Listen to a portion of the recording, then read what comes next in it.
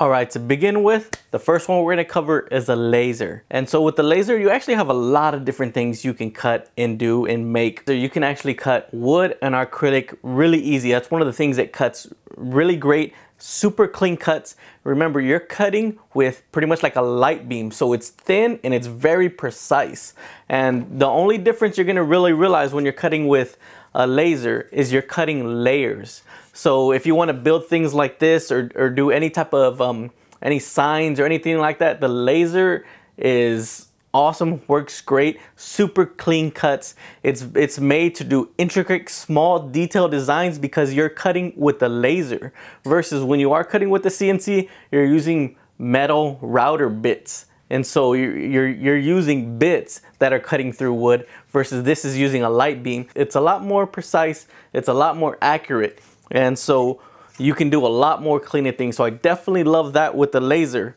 But the difference is when you're cutting things like this or you want to make things, you have to remember you're cutting almost in 2D. So if you want to make anything thick or big or different type of stuff, you're kind of limited in making 2D layered.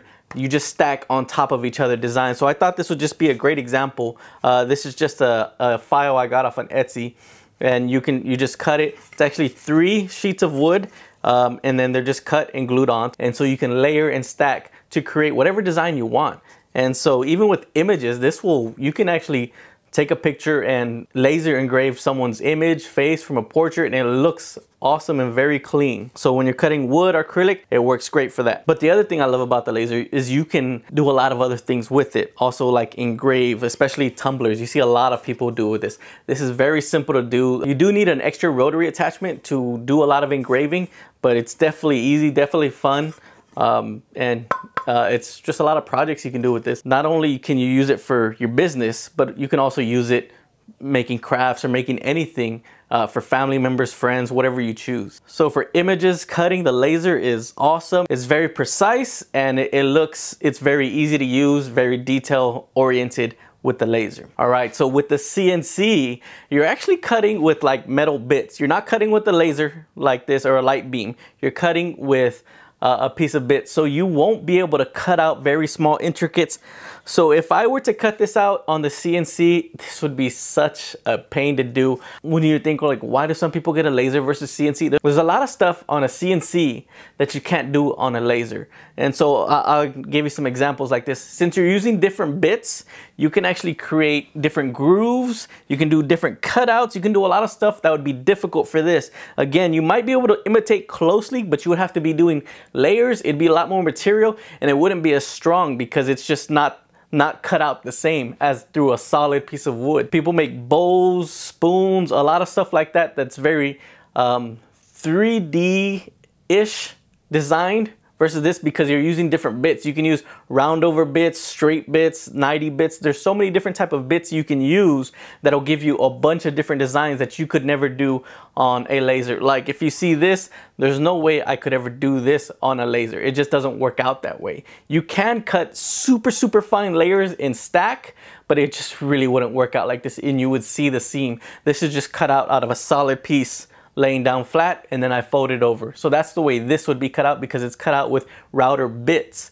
So if you're still confused, just look up online, you'll see router bits, and there's so many different bits you use that can give you so many different designs that you could never do with just a single light beam laser. And since they're both engraving and cutting machines, there's a lot of overlap. So there's certain things you can do with one that you can do with the other, especially signs. You can cut out signs. If you're just cutting out marquees, the CNC will do it, the laser wouldn't do it.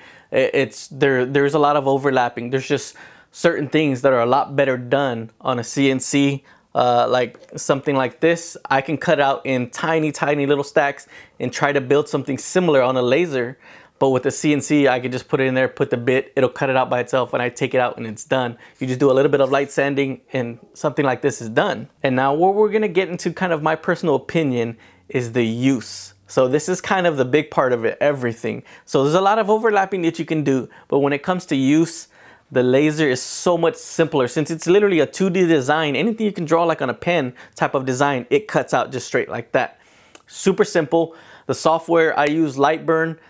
It's super simple. You just cut out this, you make the design and you cut it out, and it's unbelievably simple to learn and use. So if you get a laser that day, within a couple of minutes, you're already making something. It's just easy. And then you can buy files online. Even Etsy has their own files. You can buy anything, and you don't even have to make it. Just put it on there and do it.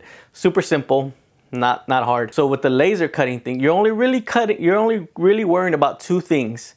Since it's a laser, how powerful you're setting. So it's 0 to 100. How much of your laser are you actually using power of it? So it could be 20% power, 80% power. So if you're cutting through paper, you can put 25% depending on your laser and it'll cut through it easy. But if you put 25% and then you're trying to cut through like 1/4 inch wood, most likely it's not going to cut through it. You're going to have to raise that laser percentage higher up, 80, something like that, and you can cut it depending on your laser. And then the second thing that you look at is speed. So as fast as you want to go. So if you go fast, it's not going to stay long in one spot, so it's not going to be cutting as deep. So if you want to cut something thick, like a thick piece of wood, your power is going to go all the way up and you're going to move your laser slower so it has more time to penetrate whatever you're cutting through. So that makes sense, right? It's just speed and power. That's all you're really worrying about. You also do want to add air assist. It makes it a lot cleaner, and you never want to leave lasers unattended, but you're right there. It does it by yourself. You set it up. As long as you're in the same room, keep an eye on it, you're fine. And you just set it up and it just goes. It's just super simple, super easy. I definitely recommend getting a laser. All right, so now let's talk about the CNC. It's not very beginner friendly. I will tell you, I had no experience really even that much with computers, doing the software, none of that stuff when I got a CNC, but a lot of people showed how easy it is to learn. So it is, I don't want to say it's hard to learn, but it does take your actual time of investing time to learn, because the laser is what? Just speed and power, really, right? For the CNC, you actually have 3 different axes that you have to worry about: X, Y, and Z. Your speed that you go with, your bit that you choose, the depth you go down, and there's like five other things. The speed of your bit when you go down, how much you want to be cutting at a time. There's a lot of different things that go into it. It's not hard, but I will say it's something that you do have to put effort in to learn. But yes, that's really, once you figure out, I say a solid 2 or 3 days of really understanding all the little intricate things with the CNC, it works out a lot better. And you can do a lot more stuff with wood and cutting that you really can't do with the laser. So there's 2 different things that is kind of looking for. And the other thing with the CNC is how are you going to hold down your products. So with the laser, since it's just cutting down with the light beam to cut it, you can just put a project there, set it up, use a camera, and it cuts. With the CNC, you need something to hold whatever you're cutting down, usually wood. Some use clamp systems, some people use brad nails, some use plastic brad nails, some use screws, some use blue tape with super glue. So I will tell you, it is kind of a pain to figure out how you're going to hold down your projects. But once you get whatever style you're going for, you figure out, you kind of get used to it. So for me, I just use screws. I screw down on a template and I just make adjustments on the computer where I know the screws are going to be versus what I'm cutting. And I usually just do the corners and I just don't reach out. So it's pretty simple for me. It's just, to me, it just got a lot easier, especially when I want to just cut something. I just screw down the corners, make sure I'm not drilling through the corners, which I haven't. It's pretty simple to understand, like, hey, the drill bit doesn't go here when I'm setting it up on the computer, and that's it. So those are the things you really do. There's a lot more you have to keep in mind when you're using a CNC versus a laser. So for me, I definitely recommend a laser for someone if you're not too sure. All right, so hopefully that kind of helps some people. I know they're deciding what you're gonna get, laser, CNC, or which one.